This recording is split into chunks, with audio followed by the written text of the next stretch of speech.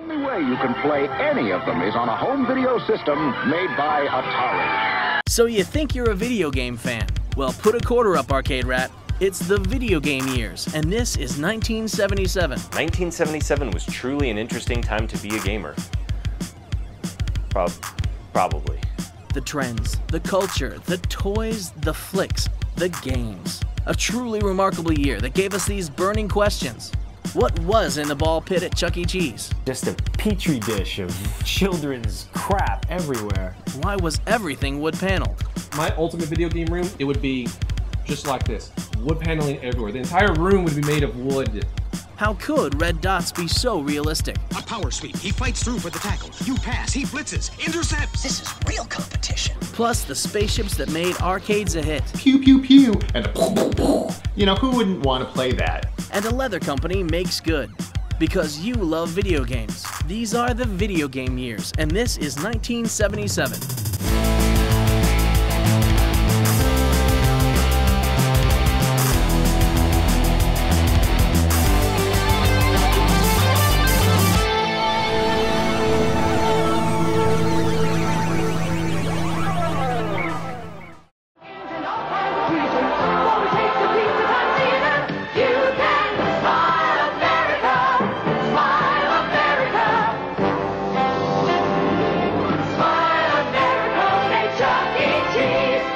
So Pizza Time Theater was created in the late 70s by Nolan Bushnell. And Nolan Bushnell, knowing that he wanted to build up the marketplace for kids and video games, decided, well, it's pizza, animatronic mice, and other creatures, and arcade games.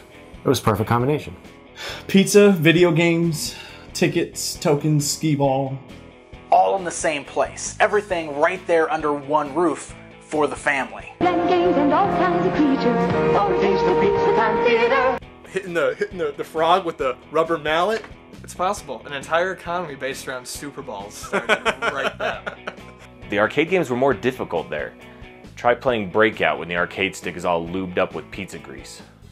One thing I remember about Chuck E. Cheese was that they had the main door for the adults, and then they had the little kitty mouse type door right next to it where you get on your knees and crawl on in, and you'd always see the fat kid struggling to get into that door, and it was awesome.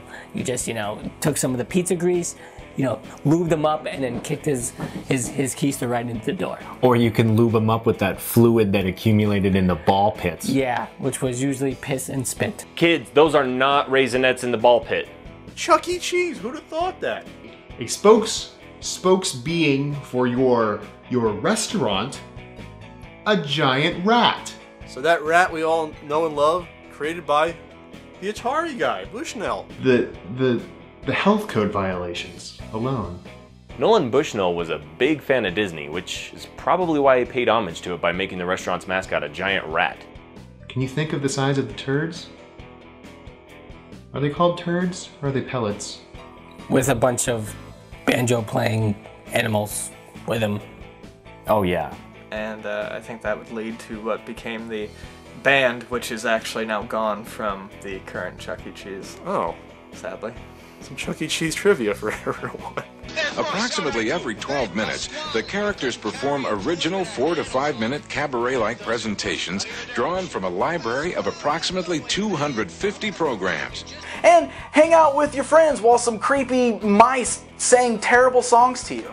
Whenever, they need maintenance and so the arms and stuff are falling off, they look like zombie animatronics. People were more easily amused then. This is the decade that gave us the pet rock. Arcades were kind of seedy and gross, and mullet-wearing thugs. I'm very, very glad that they decided to give children a place to actually play arcades that didn't involve possibly being molested. Dorks were mean in the 70s.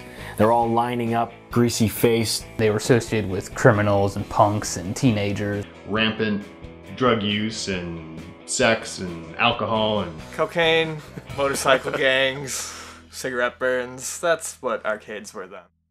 Press start. You're watching the most exciting game you will ever see on your TV set. Telstar by Coleco with 3 different games. Telstar Tennis with digital scoring, variable speeds. Telstar Hockey, Each player controls a goalie plus a forward on the other side. Oops, a goal. The original Pong. This came out in '75.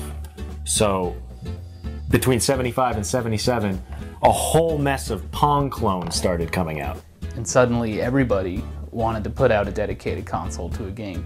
You would buy a system, plunk down so much money, like actually quite a bit of money, $100, $200, and more likely than not, you were getting a Pong clone. Oh, wow. Pong systems in the late 70s. You get so many different kinds.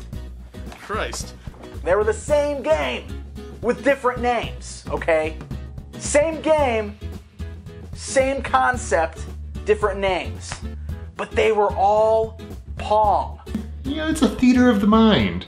Some popular variations include hockey, handball, tennis, and my personal favorite, AP Debate Club College Edition. Oh, that's a valid point. Well, allow me to retort. By this point, I think by 77, they're really squeezing blood from a stone with these Pong systems. And they, there were the light gun games that were, weak. Yeah, hey kids, you want to get shot by a cop? And the controllers were usually attached to the system, so they didn't have standalone controllers. All of them, all these dedicated consoles had these. What the hell? This was revolutionary, my friends. This is a controller, guys. Oh yeah. Now you kind of see why drugs were so prevalent, I think. I'm sticking by that. See, I feel like these Pong consoles were just as much like a fashion statement as they were a preference in game. Because you could get the hot orange, or you could go for something a little bit more subdued. A little more wood grain. A little bit of wood grain. Yes, because everything was wood grain back in the 70s. Because when you think high quality electronics, you think it must be made of wood. And you gotta love the wood grain on these things, man. All the consoles. I love the consoles of the 70s with the wood grain. It's so slick and so nice. To match their wood grain walls, their wood grain tables. The wood-colored television. Yes, because everybody wanted their house to look like a forest. You had, let's see, Odyssey was a big company. You had APF, had a lot, and Coleco had a ton of them. Coleco introduced a dedicated game console known as the Telstar. A game you play yourself. Telstar handball, tennis, hockey. All three at an exciting low price. For great family fun, hitch your TV to a Telstar by Coleco. Now, funny thing about Coleco, the actual name stands for Connecticut Leather Company. That's right, back in the 50s when Coleco started, they basically manufactured shoe leather, and then they went on to do like pool molding and plastics for swimming pools. Them getting into video games is really just a matter of natural progression. And later known for the Cabbage Patch Kids, little known fact. Yes. Atari, naturally, was pushing the pack, even with its dedicated consoles. It was coming up with, alternatives to Pong, like honest-to-God alternatives. This was a cool one. Look at this, camera. The Stunt Cycle by Atari. Rubber grips. This is all you did. You go faster or slower. Faster, slower. Very complex. No, that's not all you did. Look, you could be a stunt cyclist, or a drag racer, or you could do some motocross, or enduro, which I don't think is actually a thing, but I see that word on a lot of 70s, games. Yeah, kind of a depressing time. And now, Pat Contry presents the pop culture of 1977. Pat Contry here with the pop culture that inspired video games in 1977. The Amazing Spider-Man! Not so amazing. The Super Friends cartoon still going strong. This year, we met the Wonder Twins. Yeah. I'm Ron Howard. This is Grand Theft Auto. And Grand Theft Auto, directed by Ron Howard. A movie where the hero beats up prostitutes and old women for their pocket change. Or not. Grand Theft Auto is a love story. With cars. And those were the pop culture moments of 1977 that inspired video games. Remember, there's other things in the world besides video games. They're just less important. When the video game years returns. Oh yeah, the RCA Studio 2. Well, they thought it would sell really well because of the public's clamoring for only black and white. arguably the greatest movie which started the greatest franchise of all time, and that would be Star Trek. I love Star Wars!